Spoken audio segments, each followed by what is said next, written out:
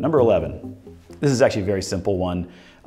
Which of the following is the most characteristic of an end-bearing foundation element? So all of these, the timber piling, the belled caisson, steel micropiles, tapered precast concrete piles, those are all large-scale foundation systems. Actually, micropiles are not necessarily large-scale. They can be large-scale.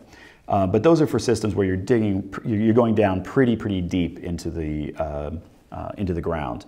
But they also act very differently. And the key thing on the question is end-bearing.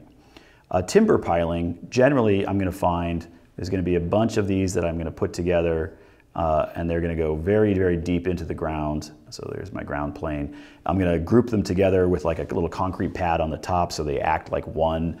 And I'm going to not really worry, like when they go down into the bottom, I'm not really trying to get those timber pilings to actually stand on anything. You know, these are essentially telephone poles. Like they're long straight trees that have been trimmed down, and I push them down into the ground. And just in the same way that if you're out walking around in the, you know, like along a beach or something, or near some mud, and you have a stick in your hand, you stick the stick into the mud and you try to pull it out. Sometimes it's hard to pull out. That's the friction that's happening between the stick and the mud. Well, the piles are doing exactly the same thing, just the other way.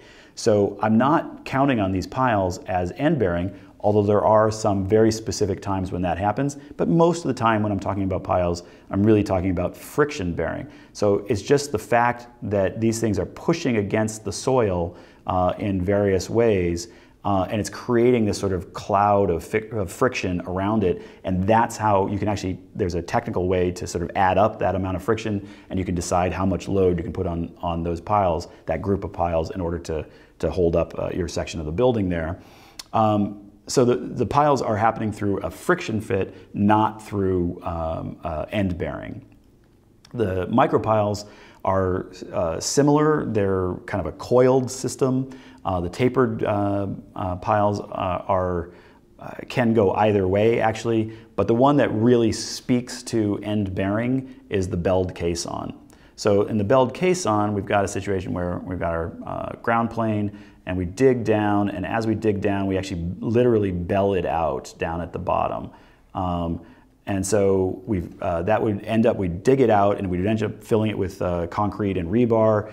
And the way they do that is they have this auger system that comes down, and it has a blade that can fall down and out. And as that auger spins around, they don't let it fall until it gets to the level they want, and then you bell it out and make it much bigger down at the bottom.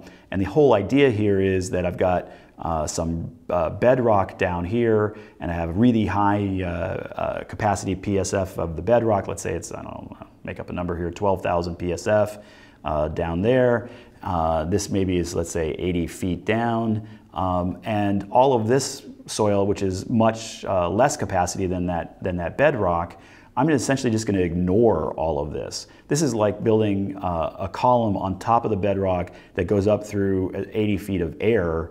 Now it's kind of handy because it's braced because of this soil, but I'm not counting on any of that soil for the structural load. I'm literally just building a column all the way down to this very suitable soil of the bedrock. And because that's what I'm doing, and because I want to get as much, I'm going way down in order to do this. I'm going this 80 feet or 100 feet or 110 feet. I've seen up to 200 feet. I know sometimes these are shorter, like 30 or 25 feet or something, but generally when you're talking about caissons, you're talking about 50, 80, 100, 110 something feet. So you're going a really long way. Well, I don't want to do that and then have an end-bearing thing that's just a few square feet. I want it to get as much of that capacity as possible so I can carry as much load for the building as possible. So the bell, which is this little shape here, is the belled caisson, and that's absolutely would be the answer. So B would be the answer on this one.